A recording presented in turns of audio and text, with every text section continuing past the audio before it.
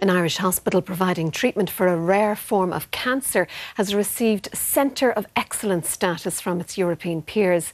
St Vincent's University Hospital in Dublin is the national centre for patients with neuroendocrine tumours.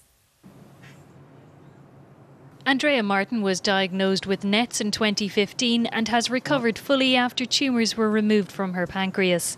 I'd been having episodic pain, nausea. I'd been finding it harder and harder to digest. And to cut a long story short, I went in through A&E and a CT scan was carried out, and a fairly big-sized tumour on the tail of my pancreas was diagnosed. She says she was lucky that the doctor on duty was familiar with NETs. He looked at the scans and he said, there's something different about this, I think.